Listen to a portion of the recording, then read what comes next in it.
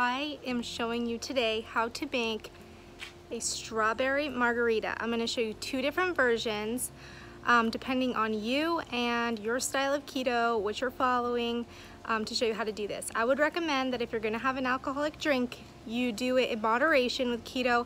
1 time a week is recommended, but since we're going into summer, I really wanted to show you one of my summer favorite drinks. And I just moved to Florida, so here I am in my new house, and so I thought it would be fun to do this as my first video here. We literally don't even have furniture or anything yet, and I have the painters in there painting, and you can see their truck behind me.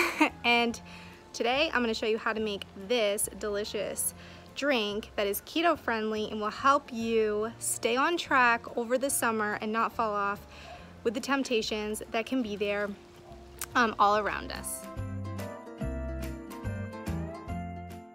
You're going to need a slice of lime, pineapple, strawberry, LaCroix, pink Himalayan salt, ice, a shot of tequila, splash of Minute Maid Light, and a couple strawberries. So first you're gonna slice up your strawberries and grab a glass of ice. I basically just fill the ice almost to the top of my glass, and once you have your strawberries sliced up, put them in that cup.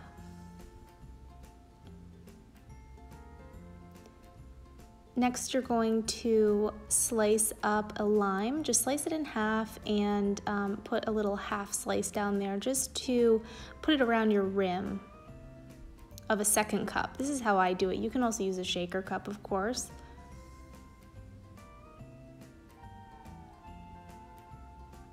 Next, you'll want to use your pink Himalayan salt, and if you're using fresh, crush it up into enough so that you can salt your rim.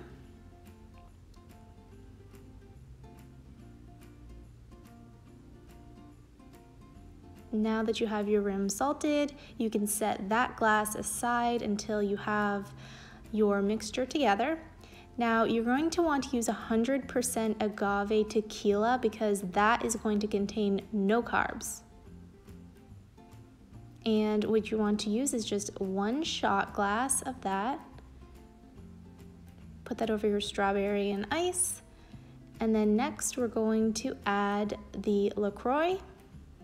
This is my favorite one. You can use any type you want really, but this one goes really well with it. And you don't have to measure, you just fill up your glass until it's about halfway up.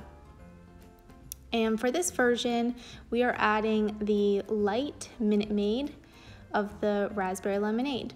This is a personal choice because this does contain aspartame, so if you are drinking this in moderation, it's really not a big deal, but if you are super strict, I will show you the variation at the end of how to do it without that. So then you're gonna slice up your garnish here, and you just take your rimmed glass and fill that up.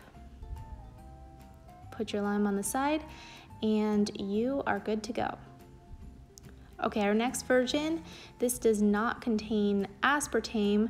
Instead, you're gonna be swapping out some stevia and this lemon juice. So you grab some lemon juice and you basically make it exactly the same as the other version, but instead of, you're going to add a little bit more LaCroix, and you're not going to add the Minute Maid, and then just a little splash of the lemon and your packet of stevia.